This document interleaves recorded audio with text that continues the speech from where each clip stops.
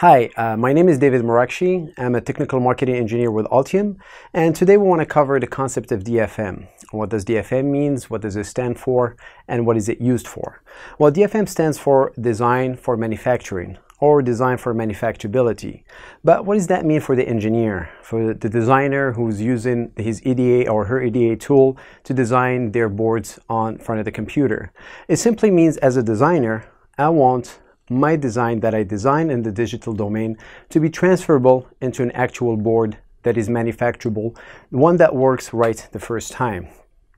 While that's really feasible, we know that within our EDA tool, there is virtually no limitation to what we can do with them. An example would be you can have any trace width, you can have any via size, and you can have pretty much any spacing between components. But that doesn't mean that your manufacturer can manufacture the board. So that's what DFM is all about, is the art of engineering beyond the digital domain into the manufacturing world to ensure that your board is manufacturable, is right, is high quality, high reliability, and right the first time. So today what we're going to be covering is two concepts. The first one is a simple question. Which technology should I use, through-hole or surface mount? And the second one is silkscreen, how you can take advantage of the high tolerance in the silkscreen to outline your design, your reference designators. So, but before we do that, I want to reference to this diagram here. It's a study done by Concept Engineering, and what it says here in the first row, you can see is a development process without DFM. And the second one is with DFM. And what it says that an upfront investment to introduce DFM early in the strategy, part of the strategy of designing, will yield 40% in time saving. And that, of course, translates also in cost saving. And on top of that, it will also give you a long-term reliability of your product. And we know that field failures are the worst. So if you can avoid that, that's always a win-win situation. And before we move on also, I want to clear the concept of DRC versus DFM. Sometimes engineers, they think DRC can intercede for them in terms of getting their board back exactly how they designed it. And while DRC can actually be a subset of DFM, is not really a replacement to it. To illustrate, DRC can catch like connection issues, for example, in your diagram.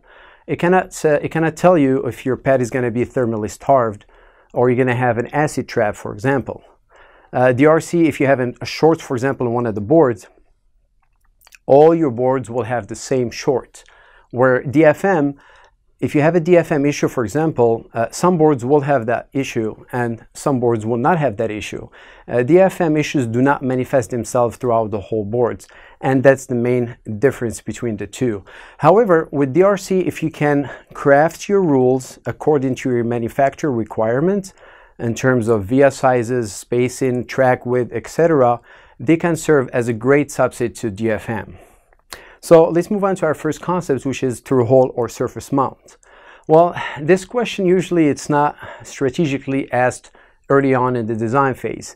It's usually like an afterthought, and most of the boards usually end up as a hybrid, meaning they have through-hole technologies and surface mount technology. And of course, we always recommend the surface mount technology because it dominated the industry since 1990s because of its high density and lower cost. But if you somehow end up with both, the one thing that you need to know is they require different manufacturing process. Through-hole requires wave soldering, while SMT requires either reflow or wave soldering.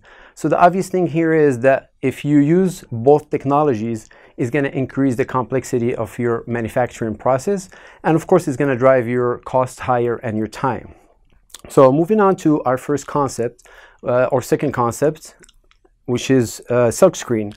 We know as a good practice is to always have your component outline marked with a reference designator on the silkscreen.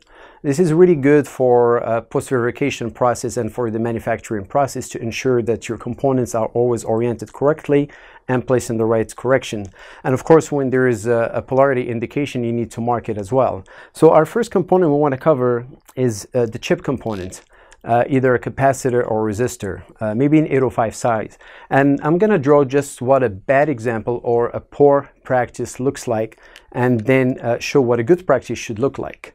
So here I have maybe like 3 chip components, resistors, and you can tell me how are they oriented, which direction. Of course, it's impossible to know. Is it in this direction, or that direction? And when you have a practice like this, it always forces your manufacturer to use documentation and to increase the inspection of those boards, which ultimately make your cost higher and your time longer to get your boards. And also you run the risk for them to have the components in the wrong spot or the wrong location. So as a good practice, it's always to have your outline outside your pads in this fashion,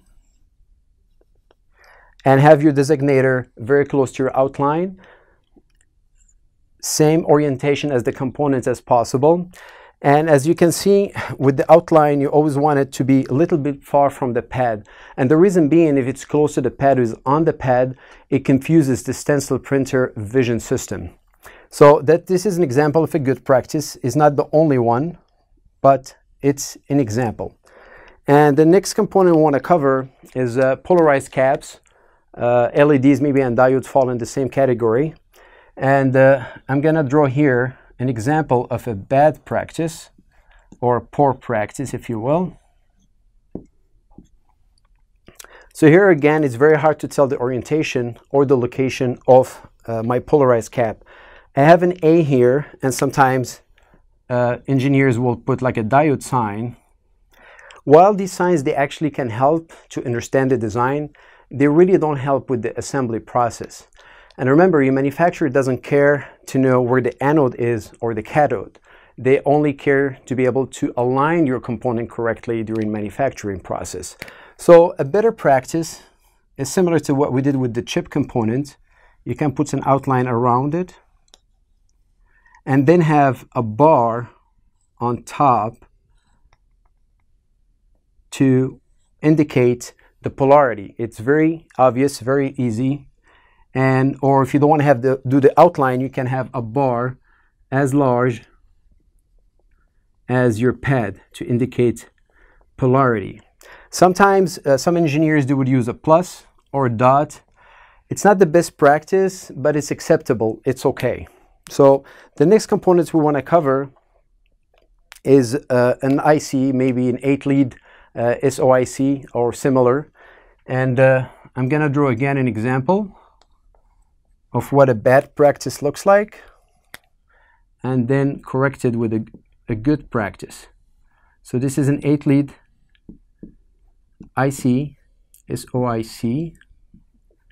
And as you can see here, it's very difficult to tell which orientation it is or where is pin number 1. And when you have an outline also the same size as the body, after you place or install the components, it becomes very difficult for post-production verification, because you can't tell where the outline is and you don't have any indicator to where pin 1 is. So a better practice is usually to have a notch on top of the outline. And as you can see, I extended the outline beyond the body of the component, so that way it's visible even after the component has been installed. The other method is you can put a triangle next to pin 1, and you can see it's far off from it, and it can be always visible even after you install the components. The other method is if you have an outline already and you want to just add where the notch is, you can just add it on top of the components, as long as it's obvious and it can be visible after the component is installed. That is it for us for today. We covered 2 concepts, and I hope you enjoyed the video. Please download the DFM guidebook. It covers a lot more DFM concepts. And please leave us your comments and your questions. We'd love to hear from you. And again, my name is David Marrakchi, and thank you, and see you next time.